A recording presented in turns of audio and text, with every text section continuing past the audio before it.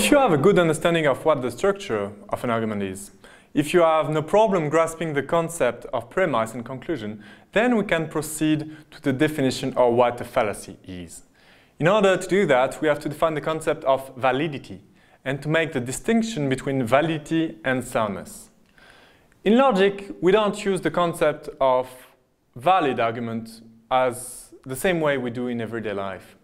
An argument is valid if and only if the conclusion derives from its premises, regardless of whether these premises are true or not. Let me give you an example of such an argument. The symptoms of the coronavirus are close to the ones of the flu. It is not reasonable to lock down an entire country for disease with flu-like symptoms. Therefore, it is not reasonable to lock down the country for the coronavirus.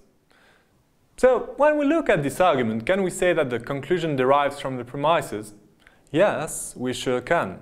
It is a perfectly valid argument. The conclusion derives from the premises. Is it a sound argument, however? Well, this is open to debate, because the premises need to be true for the argument to be sound. Let's take the first premise.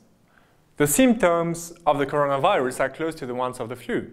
Well, maybe for most young people, yeah, but most certainly not for a significant proportion of elderly people.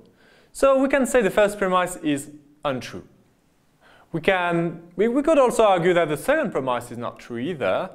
If we could have done something to avoid the flu over and over again each year, maybe it would have been reasonable to impose a month lockdown at some point in the past during the Spanish flu. So it is a valid argument, but I'm not sure it's a sound argument. To sum up, an argument is sound if on the one hand it is valid, and if on the other hand the premises are true. If we see those two arguments, on the left the premises are false, on the right they are true. Both arguments are valid because the conclusion derives from the premises, but only the right argument is sound. In other words, valid arguments are a subcategory of sound arguments, which is the reason why I represented them that way.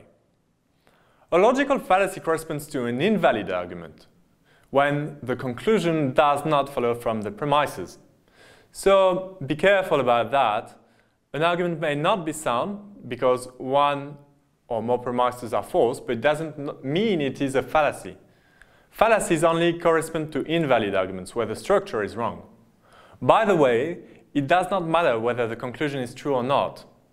Even if the conclusion is true, if it does not derive from the premises, it is still a logical fallacy. I can show you this argument where both the premises and the conclusion are true, and still the argument is fallacious, invalid, because the conclusion does not derive from the premises. By the way, fallacies are sometimes referred to as non sequitur, which means in Latin does not follow. So if you see somewhere non sequitur, it means that you are looking at a fallacy. If you stumble upon this word now, you know what it means. There are countless types of fallacies. And now that you have a better understanding of what it means, I suggest that you try to understand the difference between formal and informal fallacies. Fallacies in deductive reasoning or deductive arguments versus fallacies in other types of arguments, such as inductive arguments, and so on and so forth. You see, this is just the beginning. Now you can start exploring the vast and diverse world of fallacious reasoning.